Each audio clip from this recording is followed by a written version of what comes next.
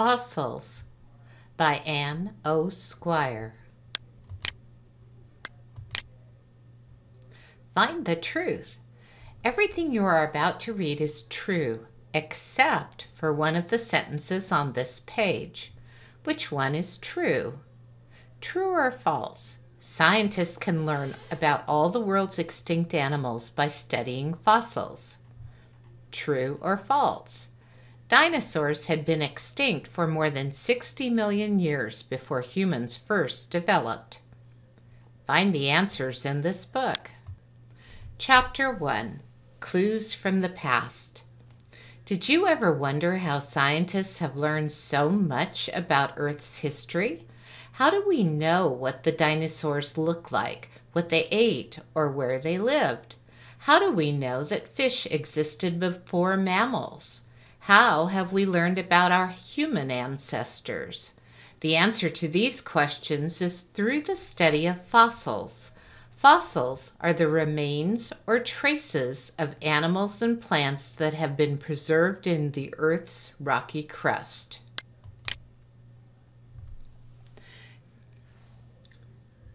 Digging up fossils. Most fossils are buried beneath the earth. Paleontologists excavate or dig and remove them from the surrounding rock. Fossils are delicate, so scientists must work carefully. Excavators may mist water on the rock to soften it. Then they use tools such as dental picks to chip the rock away. Large bones are usually encased in plaster of Paris to protect them for transport. They are shipped to laboratories for further study. Bones and more. When you think of a fossil, you probably picture a dinosaur bone or even a complete skeleton. But fossils can be more than just bones. Teeth, shells, and other hard parts of plants and animals can also become fossils. Sometimes an animal leaves behind traces, such as footprints, tooth marks, or even impressions of its skin. Clear fossil impressions of dinosaur skin give us a good idea of what these ancient animals look like. Another thing that animals leave behind is their droppings. Fossilized droppings are called coprolites. They can tell us a lot about an animal's size and what the animal ate. Worms and other soft animals cannot become fossils, but the burrows they dig can become fossilized. By looking at the space in which an animal lived, we can learn a lot about its size and shape. Fossils, young and old. Life has existed on Earth for billions of years, so a 10,000-year-old fossil is actually very young. Animals preserved during Earth's last ice age are among the youngest fossils ever found. Scientists in Australia recently discovered fossils that may be the world's oldest. These fossilized single-celled organisms are 3.4 billion years old. Earth was formed 4.6 billion years ago.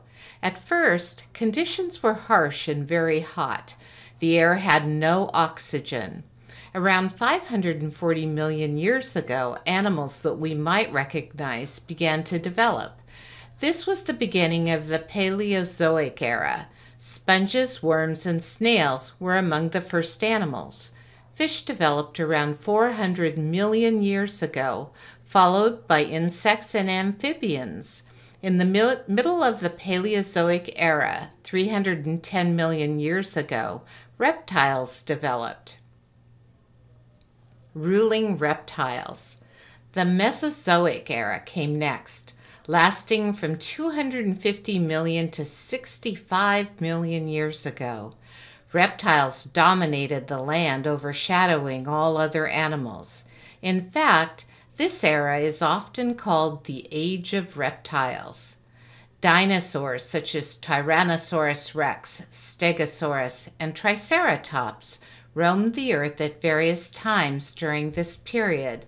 Yet the Age of Reptiles did not last forever. By the end of the Mesozoic era, all the dinosaurs had become extinct. The Age of Mammals. After the dinosaurs became extinct, mammals developed rapidly, replacing the ruling reptiles on land. This age of mammals from 65 million years ago until the present is known as the Cenozoic era. Giant mastodons and saber-toothed cats were some of the animals that lived during this time. The first modern humans developed very recently, only about 200,000 years ago. What are fossil fuels? Fossils provide much of the energy we use today. Coal, oil, and natural gas are called fossil fuels. Hundreds of millions of years ago, wet tropical areas filled with plants and animals covered much of the earth. When the organisms died, they sank to the bottom of the swamps, oceans, and bogs. They were buried under layers of sand and clay. Over millions of years, heat and pressure in the Earth's crust transformed the matter into coal, oil, and natural gas. Chapter 2. Preserved in Stone. We know that fossils are usually excavated from layers of rock, but how did they get there? The material surrounding the fossil didn't start out as rock. In fact, most fossils were formed underwater or in places where the ground was wet and soft.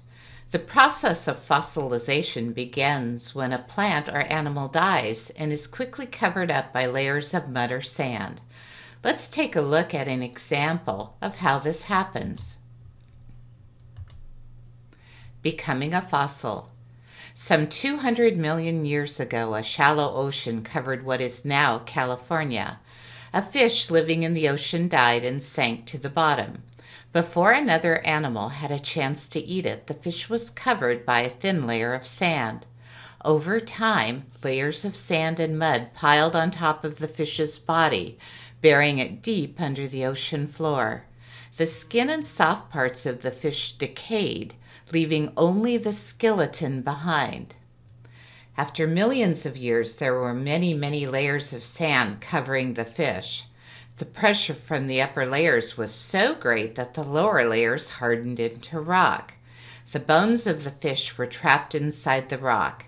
As water seeped through tiny cracks and spaces in the rock, it dissolved minerals in the fish's bones. Other, harder minerals replaced them.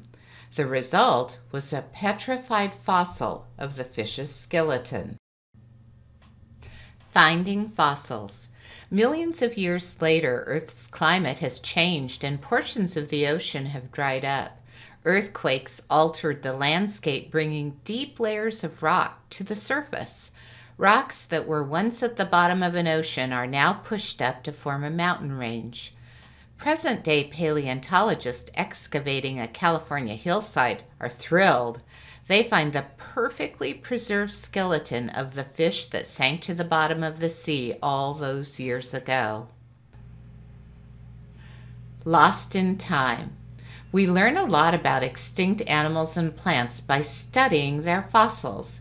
By examining dinosaur fossils, scientists have learned how large these reptiles were and how they walked.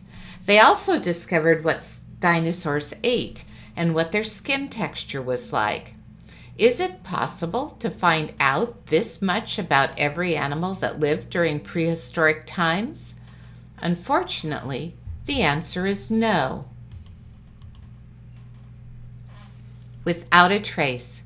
It is not easy to become a fossil, and many animals never get the chance.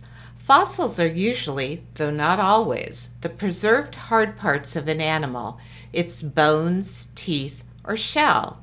Soft-bodied animals such as slugs, worms, jellyfish, and octopuses have no hard parts to leave behind.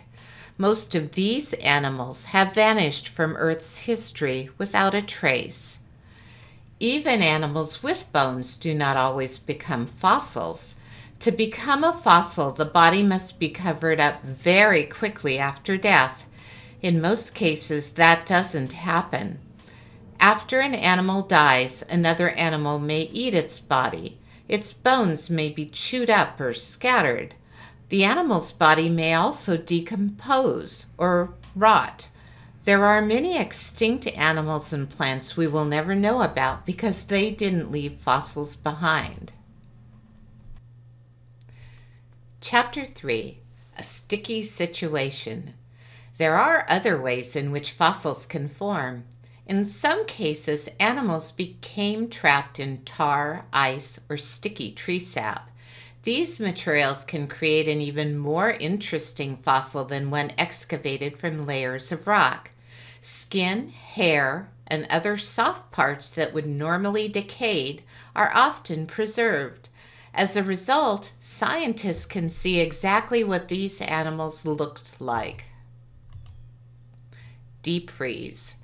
If you've ever heated up a frozen pizza, you know that cold is a good way to preserve food. Intense cold can also preserve animals. Mammoths dating back 10,000 to 30,000 years have been found buried in ice in Alaska and Siberia. Despite their age, these animals were found in good condition. Their hair, skin, bones, muscles, and internal organs were intact. In some cases, the remains of their last meal were still in the stomach. Stuck in sap. Ancient pine trees, just like those of today, gave off a sticky sap. Sometimes small animals such as insects, spiders, or lizards stepped in the oozing sap and got stuck. More layers of sap eventually covered them completely. When the sap hardened over time, the bodies of these unlucky animals were perfectly preserved. The brownish-yellow fossilized sap is called amber.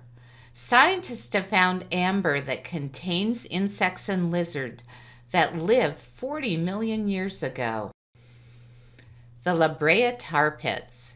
Near the skyscrapers of downtown Los Angeles, California, are several small lakes. These are no ordinary lakes. They are filled with tar, which has been oozing out of the ground for thousands of years. Much of the tar has hardened. In the late 1800s, people noticed that the hardened tar contained bones.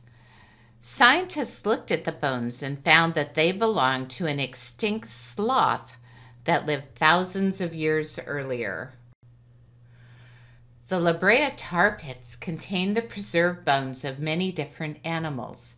The bones give scientists a good picture of life in the region tens of thousands of years ago. Scientists argue that thirsty animals were attracted to rainwater that collected on the tar's surface. Many animals became trapped in the tar as they drank. Struggling to free themselves, they attracted wolves, saber-toothed cats, and other predators who often became trapped as well. The Big Truth. Mary Anning, fossil hunter. Mary Anning was born in 1799 in Lyme Regis on the southern coast of England. To make extra money, her father searched the seaside cliffs for fossils to sell. Each winter, fierce storms battered the cliffs, wearing away layers of rock and exposed fossils buried within. He often took Mary and her brother Joseph on his trips. After her father died, 11-year-old Mary continued fossil hunting on her own.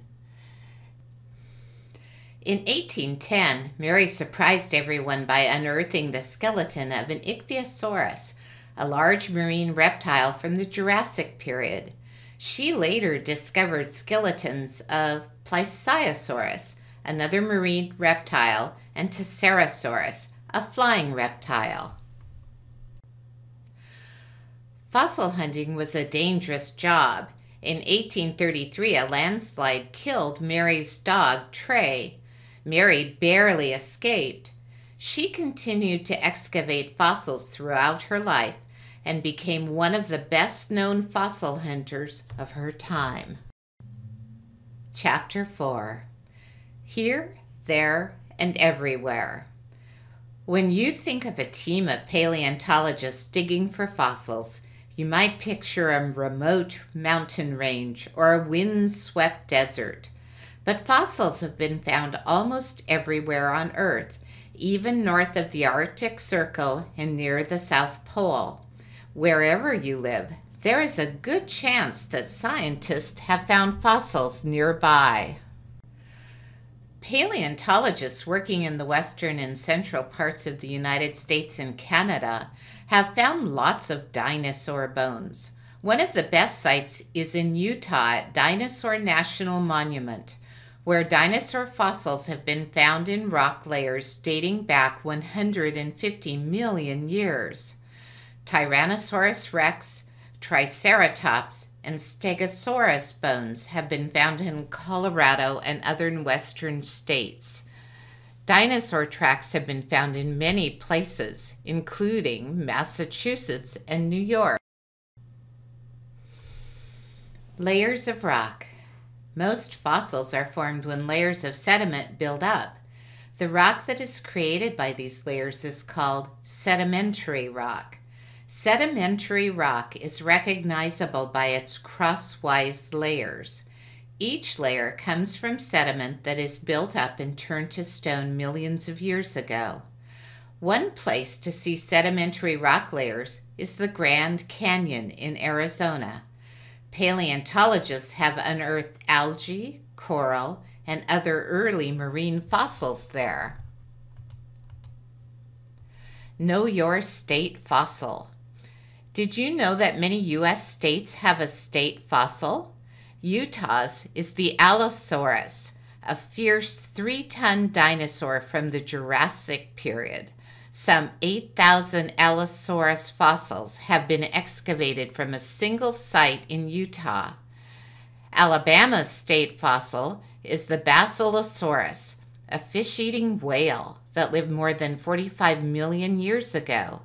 New York's state fossil is a sea scorpion that is more than 400 million years old. What's your state fossil? Return of the woolly mammoth. Can an extinct species be brought back to life? Some scientists believe so. Paleontologists recently uncovered a woolly mammoth preserved perfectly in the frozen soil of Siberia. Using DNA from the mammoth's thigh bone, researchers hope to clone the animal. If they can extract enough DNA, the scientists could place it into the egg cells of a living elephant.